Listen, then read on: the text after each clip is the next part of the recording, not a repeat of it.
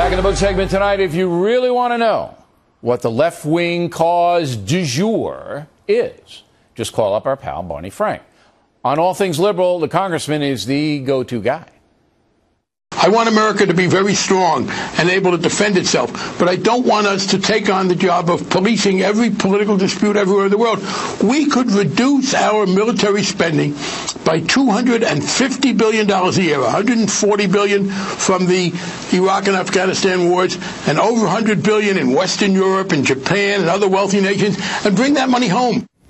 Joining us now in Washington, Fox News analyst Charles Krauthammer. So, Charles, a few weeks ago, you and I kicked it around. I said the American left is harming itself beyond repair. You disagree.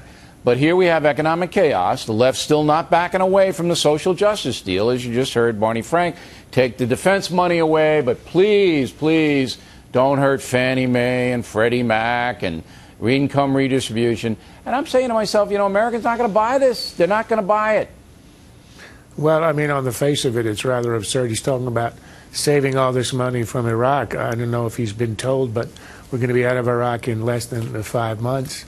As for Afghanistan, it's his party that criticized the Republicans for a decade, saying Afghanistan is the good war, the real war, central front on the war on terror, and the Bush administration should have been spending blood and treasure there. So the Democrats get into office. Obama triples the number of troops. He triples the spending there.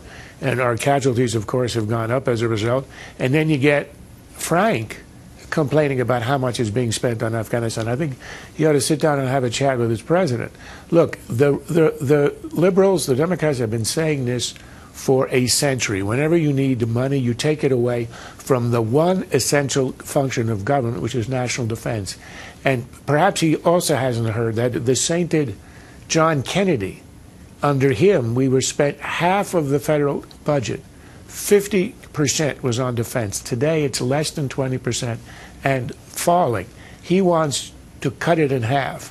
And that means essentially, as he mentioned, Japan, that means essentially turning over the Pacific Rim to China. Yeah. I'm not sure that's a but that's really you're good making idea. you're actually agreeing with me, so be very, very careful here. But because occasionally, you know your reputation Bill, will be ruined if you agree with me on But that. look, Bill, I have to acknowledge that occasionally you stumble into the truth. That you and Bernie Goldberg, you know, you the same mantra occasionally.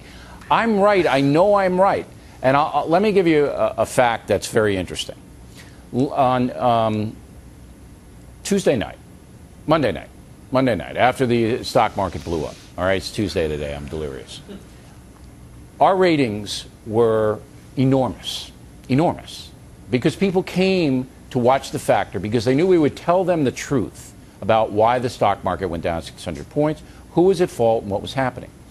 The liberal networks, particularly MSNBC, but also CNN, got murdered. Nobody watched them. Way down from what they used to do. And I'm telling you, Americans, even liberal Americans, are saying, you know what? These people are misleading me.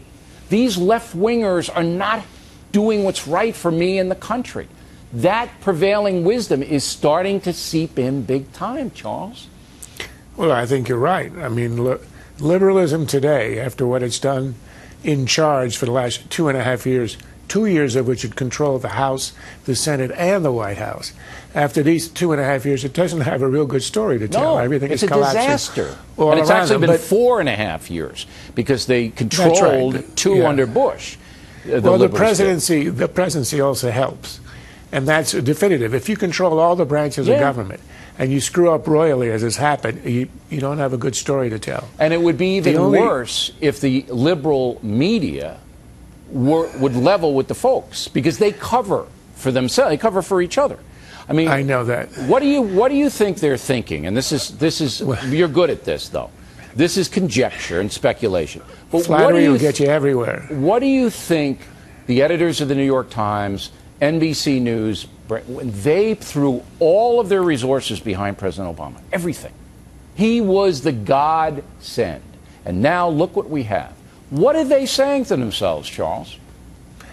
Well, it's complicated. I think some of them are saying to themselves, we just picked the wrong candidate. Maybe it should have been Hillary. It isn't that liberalism is wrong, but we just have a lousy leader, a guy who had no experience, a guy who was a flash in the pan, gave a good speech, but never ran a candy store. So that's one argument. the ideology is right, but the leadership is wrong. The other argument is the one that Obama is giving that you see in the Times elsewhere, which is it is all the fault either of acts of God, earthquakes, acts of Japan, of Europe, elsewhere, or, of course, of those nasty, terrible Republicans who held America hostage, held a gun to its head, etc., using, incidentally, precisely the kind of incivil language that Tucson, they had said, was supposed to abolish. So I think they have two stories. All right. But none of those stories, neither of those stories is Washington. Nobody's buying either of them. And I think if the election were held tomorrow, they would be destroyed. Yeah, but you'd be president and I'd be Secretary of State, and that's the way it should be, Charles. All right. Thanks very much, as always, Patriot.